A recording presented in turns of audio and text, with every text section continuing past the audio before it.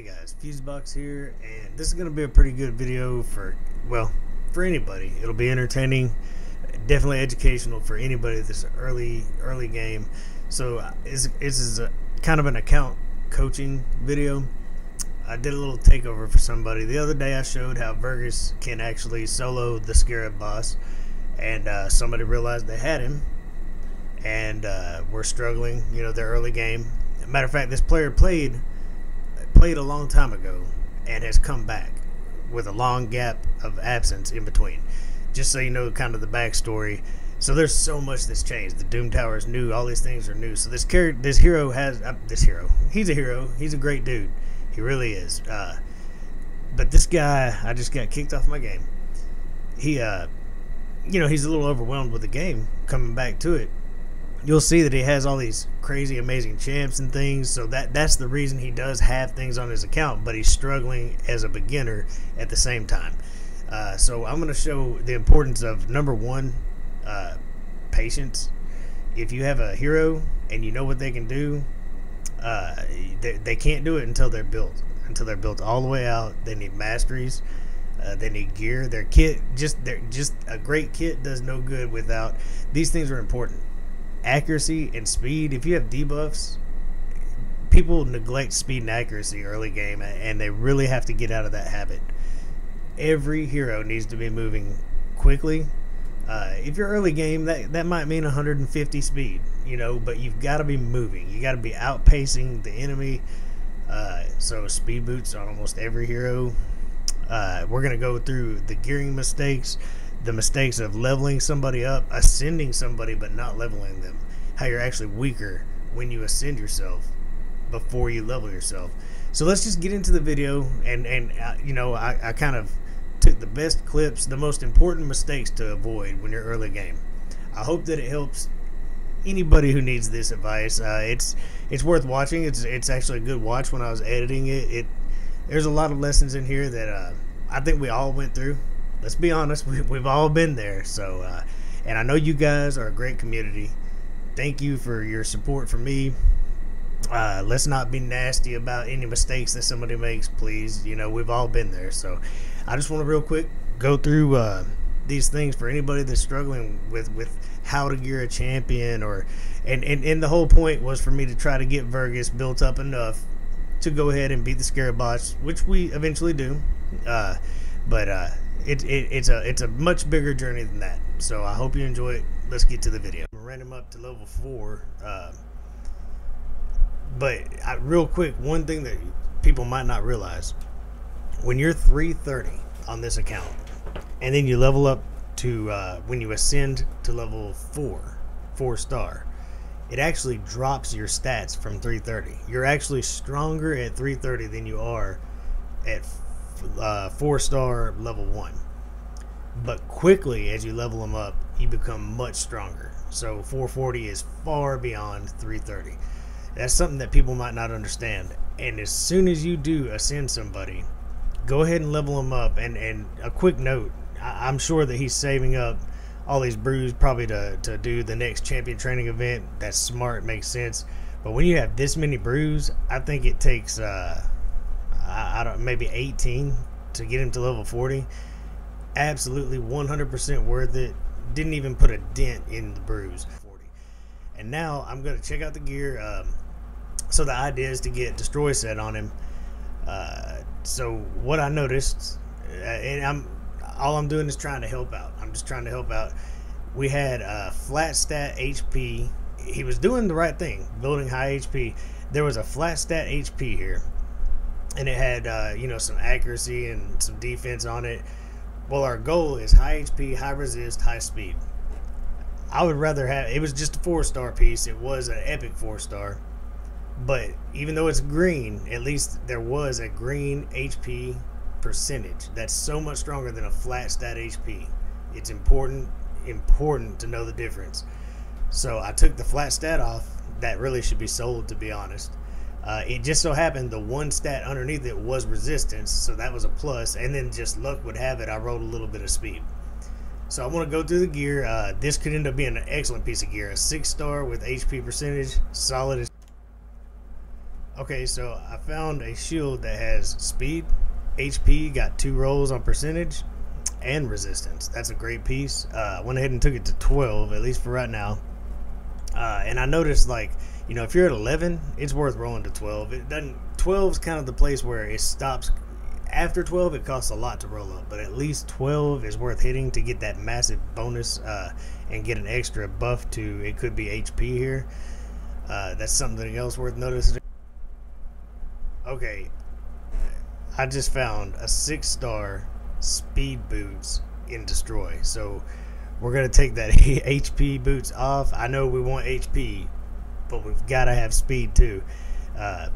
I'm hoping to hit HP at least once or twice. That would be great. We'll take whatever we get here though, because a 6-star, hey, we got it. We got 1. If we get 2, this just became, it'll have more HP than it was already rolled up to on percentage, because it was only rolled up to 8. If we hit 1 more, here comes the magic number. Plus, we're fixing to have a lot more speed, and this is like an epic set of boots right here. I mean, when I say epic, I mean amazing. Look at that. It almost has the same amount of HP as the HP boots, and we have 29 speed, and this is something else we may roll up. It's a super good piece of gear. No matter where it lands, you'll never sell this piece of gear. Another thing, especially when you have a good piece of gear, you'll have a ton of these small glyphs. Take what you can get, an extra percentage. You know, if you were comparing this piece of gear to another, one had 16, one had 15, you would take the 16% defense.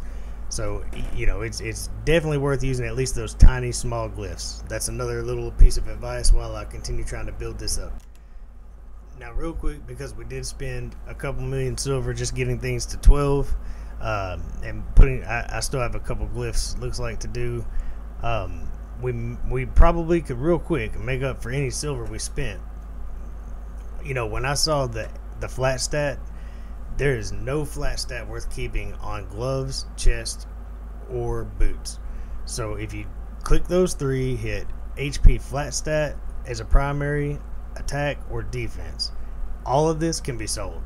And if you trust me, I mean, I'm doing a favor if I sell this gear. This gear is going to trap you. And the only exception is a very rare. I mean, you wouldn't want to even roll it up to try to get like 3 rolls on speed, and like things like this don't even have speed on them. So honestly, selling everything you see here is probably going to save you a lot of trouble down the road. Rolling this up and attack flat stat, rolling it up to 12, is just a loss of silver. Flat stats really do belong in the garbage. So I'm going to real quick go ahead and this seems harsh, but I promise you this is something that no matter if it's a legendary, which might be the only exception, and even then, would you want to roll up a flat stat hoping to get a quad roll on speed or crit rate, all the silver, and then end up selling it if it didn't hit? This is something every time I get a batch of gear, I go through and I sell all. Relentless is special, but even then, right? Even then, you don't want to use it. But if it's a flat stat, you're not going to use it in any case at all. So this right here will make up for the silver that it's costing to roll up the good gear to 12. This is the number one easiest way to cleanse your gear. Before you start digging through difficult choices, get rid of all flat stats on boots, chests, and gloves. Percentages will always outweigh it every time. So there's a big chunk of the silver that we spent. Another little piece of advice. And now looking at our build, so what we're missing, some key elements we're missing under masteries. There's plenty you can get under these masteries, but War Master is really important to do big damage. But what I'm going to do before and going to 550 is a huge jump. Then we can wear a necklace with more HP, more resistance. Let me roll up the couple little things, not roll up, but well, honestly, it would be worth rolling up like this and the speed are going to give you so much. I may see if I can cheaply roll up some of these important pieces here, and then we can try it out without masteries, without a necklace, and see if that's enough for the first boss.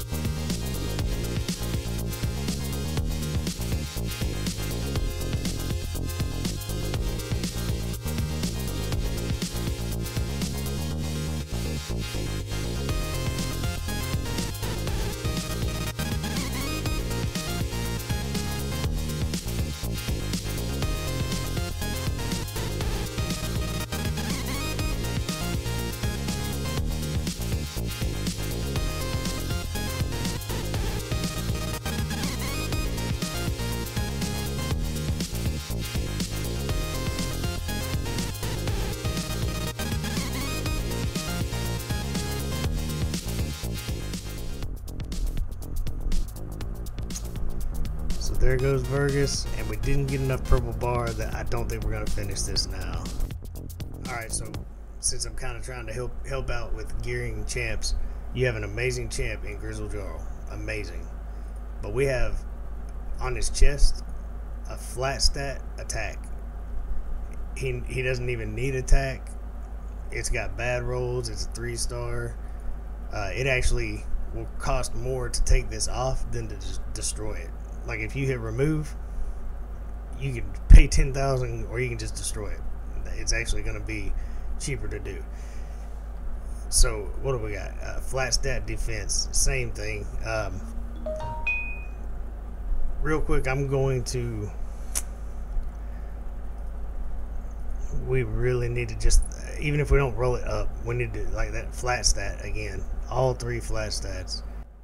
If we want him to be doing some work alongside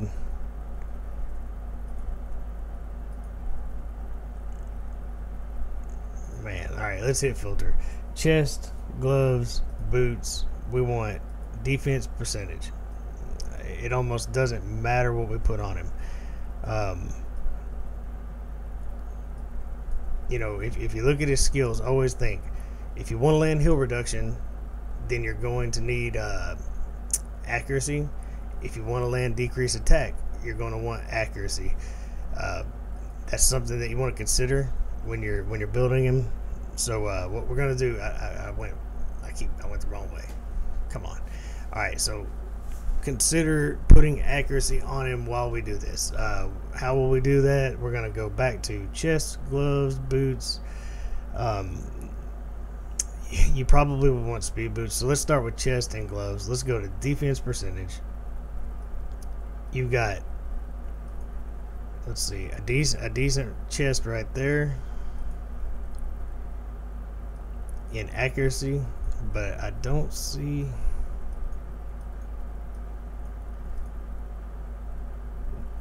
You know what? Right there.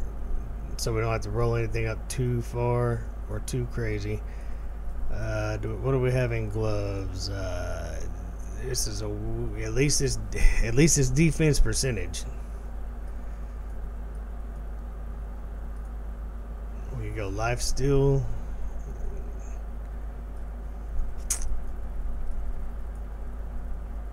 Or we could go crit rate. We could go crit rate to try. We want his max HP damage to hit hard. So we don't have that in perception.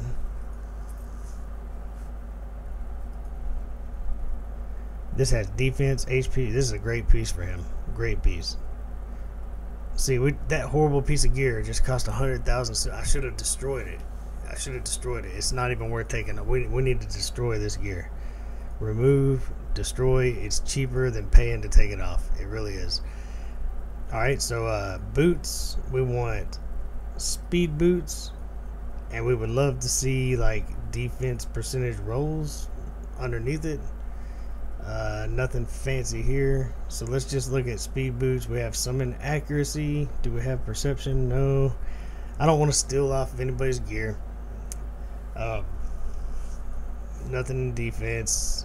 For right now, we just need speed boots. We're going to put these on him. This is an early growing account, and sometimes this is what you got to do. Sometimes you just got to take what you can get. So we're going to go, all right, we've got 3 pieces that are going to do it much better. The top 3 pieces, let's exclude the weapon because it can never have defense on it. We're looking for defense rolls. And we're going to keep this pretty narrow on the search because if we go too crazy, we're probably not going to find a lot that we want. But here we go. Some extra crit damage, some defensive rolls. Absolutely. Absolutely, we want that. Look at this. Defense, crit damage, accuracy. Please give that to me. Please. Alright. Now, if we can find one more piece of perception for the weapon, we're going to have extra speed. Let's go to the weapon. We can't get defense, so let's just see what's under perception. Right now, that's our main. Nothing. All right, but what about accuracy? That'll give us another 40 accuracy as well. We have speed and accuracy. There we go. We're gonna take that. All right, without him rolling this stuff up, that's a better build. This guy just needs to get leveled up. We took him to 5. And I'm telling you, with 216 brews, that's so many. Watch what happens when you just... Watch. You click 6 of them. And look what it'll show you right here. Look at how fast he goes up. So, look, I'm already at level 32. So I'm going to real quick push him and see what he can do. Okay. I got you some goodies. You got a bunch of extra goodies in here because I'm using some resources that, you know, without asking, because I think this is a great time to prove a point. It's just patience. All you need is patience. If you do want to take a hero, you just got to go all out. And the truth is, you do have the food to already push this guy all the way up. You already have the gems to take this guy all the way up. So I bought some to make sure that we can go ahead and kind of show you.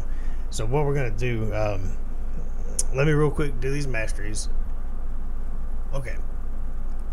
So real quick, let me show you why I chose the masteries. More HP. This is a Scarab boss solo build. Alright, this is going to make him amazing on Scarab boss. He'll be good for clan boss when we're done. There are other ways to build him, but we're going to increase his shield. That helps him stay alive. Increase it if he ever gets below 40% HP. Help him stay alive. We're going to increase our turn meter whenever one of his buffs expires. We're going to try to get back around to his big good move. We're going to try to get lasting gifts so everything lasts longer, like the continuous heal. We're going to take Spirit Haste because everybody should be dead. That's going to speed us up even faster. Crit rate, crit damage, shield breaker. This guy's got a shield on him. We want to do more damage. Once it gets below 40% health, our damage will increase. We get extra damage for dead allies. They're all going to be dead. We're just going to increase when he has higher HP than us, which is all the time. We're going to do more damage. We're going to increase damage of our A1 as we use it, and you would want War Master to really finish this off. But so the point, I don't mind helping out, but the reason I'm doing this is to show you, when you got a good hero, you had the resources to get him here anyway. I went ahead and I'm going to try to make good on all the resources I used since it's not my account. But if you want this hero, then you got to go all the way. Like I always say, you pick one and you go all the way. And if he will make a difference in more than just this area. He'll help you out in a lot of areas, a lot of progression. He's worth taking to 60. Clicking that last mastery, I've already paid for it. You just click it, and he'll have War Master. So a couple lessons to learn. Flat stats, throw them in the trash. You do not want flat. What Hell Hades always says, flat stats in the bin. Go through, get rid of flat stats. There are characters everywhere just wearing flat stat gear. Uh, this right here. I mean, you know, when you equip it on somebody, you're not even helping yourself because it's going to cost more to take it off than to just destroy it. So you might as well sell it before you ever use it. If it has a flat stat on that's on boots, chests, and gloves. Everything else is a little different. Um, just a good piece of advice. Gear carefully. It's better to roll up. Now, in his case, you've got to do it pretty specifically. So the build we have now is 550. Again, you want to push through the entire Doom Tower, you're going to want to go to 660 and take War Master. But I assume that we're going to do just fine now. Okay, at 550, you could get this guy to 660. And if you can end up with a resistance banner on him, he's good to go. His resistance is the only real issue, at least for the first Scarab King boss. He needs to be at 60, though. That War Master proc is going to make it so much better. So what are we going to do? We're going to try to bring a team. So we're going to take that huge HP aura that you have built up on your Roshkard the Tower. We're going to try to take some turn meter control. Let's see. Do we have an allure? I'll be right back. Okay, never mind. Without a shield team, allure is just going to get wrecked anyway. So here's what we're going to do. Like I was saying, we're going to take that big HP aura, and we're going to take a solid team. We're going to go ahead and try to slow him. We're going to try to debuff him. Some turn meter, get some slams. Honestly, we do have Grizzled Jarl, but he's not built very... I put better gear on him, but I don't want to roll it up. I don't want to use your silver. But I kind of think that we would do better. Maybe instead of him, we'll take Grizzled Jarl. If he can survive, might as well roll this guy up too. But if he can survive, no, we'll take the level 60. It's just we want built heroes. We want a solid team. So let's take a solid team with Vergis up in the middle.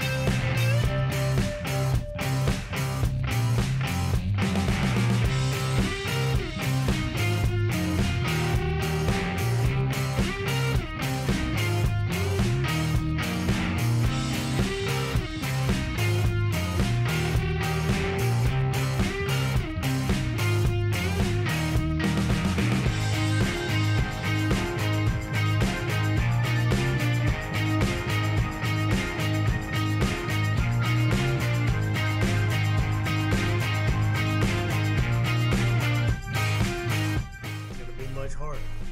You're going to need that resistance even more, and you're going to want to be at level 60 with War Master, because this would have been over in 2 minutes, I'm sure, if you had War Master on Vergis. But there he goes. And look, you got you some chickens, you got you some parts to make some new gear. Not bad. Yeah, I think the takeaway lessons are gear. I'll do some gear cleaning for you. It's really important to know that, when you put this gear on this hero, what do we have, a flat stat HP chest? It's going to cost more to remove it than to just destroy this gear. So the second you see in your bag gear that had anything that has a flat stat on these 3 pieces, just sell it right away. Even if it's a huge 6-star amazing piece, just sell that thing so that you don't waste silver and try to put it on somebody and invest time and money. You don't need...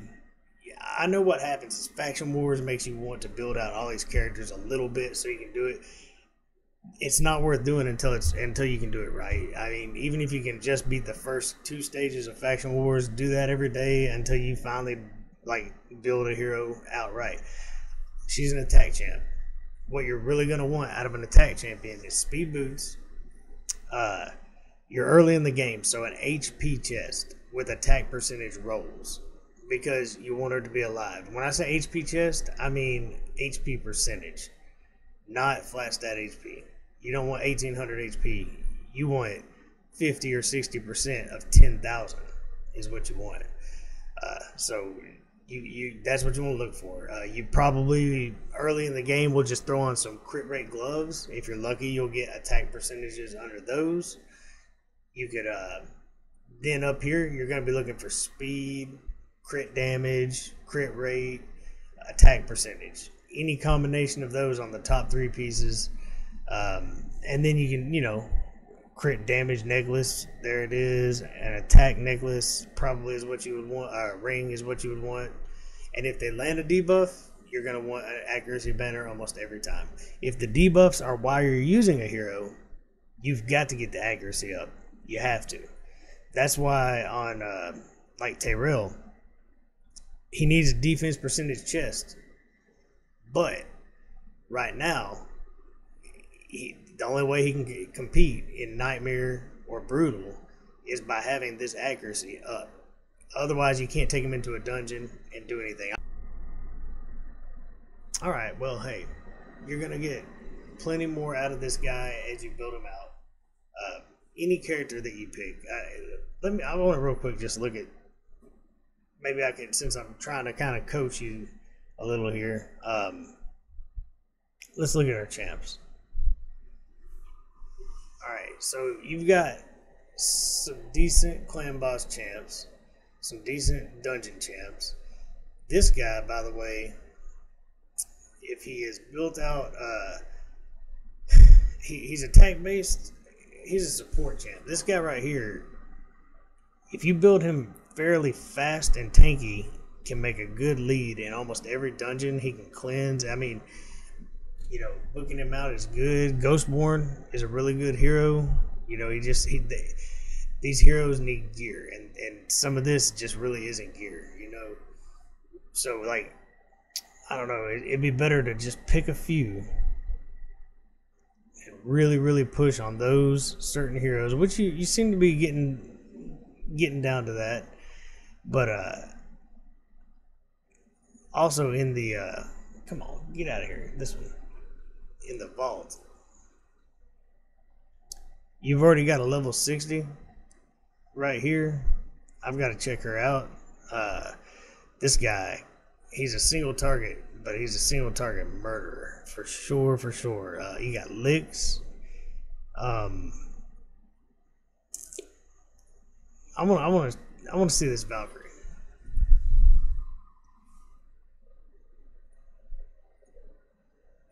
She's already got books, man. She's one book away from being so much better than this Skull Crusher. I mean, she needs her ascensions, and she needs some gear. You can just give her his gear for now, but wow, man, she is one book away from being super amazing. I'm leaving her out of your vault. Like, that's Valkyrie. That's Valkyrie. On that Scarab boss, you throw her in there with Vergis, and it's over, man. It's over. And matter of fact, if you had a shield set on somebody and you brought in Valkyrie once she has that last book on her cooldown, you've got Cold Heart. I don't know if you have an Armiger or an Allure. There's an Armiger. If you build him up good, and let's see if we have an Allure anywhere. An Allure, there she is. Man, you've got the actual team to just actually beat the Scarab boss without soloing it, really. But it doesn't matter. You got Vergis now. So all you got to do is finish maxing Vergis out, and you can solo it. I hope this helps. I'll try to put this together where it's comprehensive and easy. Enjoy the grind.